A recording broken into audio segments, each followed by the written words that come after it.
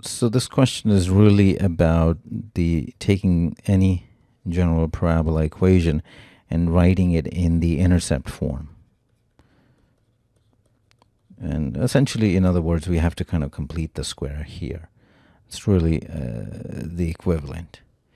There are several different ways to do. You can either go and rewrite this in that form. And I'm going to factor out the 8. And then I'm going to complete that square. So this is going to be x plus half square, because when you multiply the cross terms, you're going to get twice the product of these, which will be x. Now I got to subtract half square, because when I square that, I'll have this additional term, and I need to get back to that. So that becomes 8 times x plus half square. I'm going to multiply 8 with this. This is minus 1/4. So 8 times minus 1/4 is minus 2, minus 6. So my factored form is this. Now I have to compare it to this guy.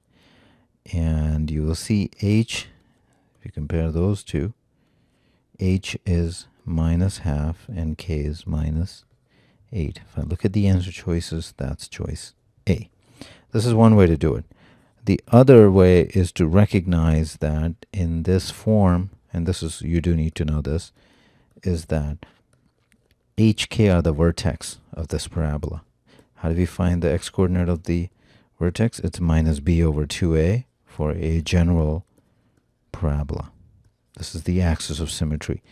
So that would be minus b, a is 8, and then 2 times 8, that's minus half, which means h is minus half.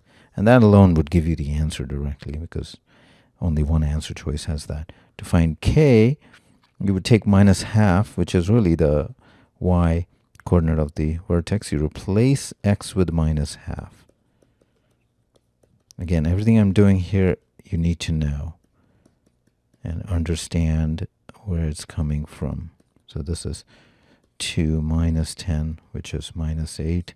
I do indeed get the value that I had earlier. So the answer again is choice A.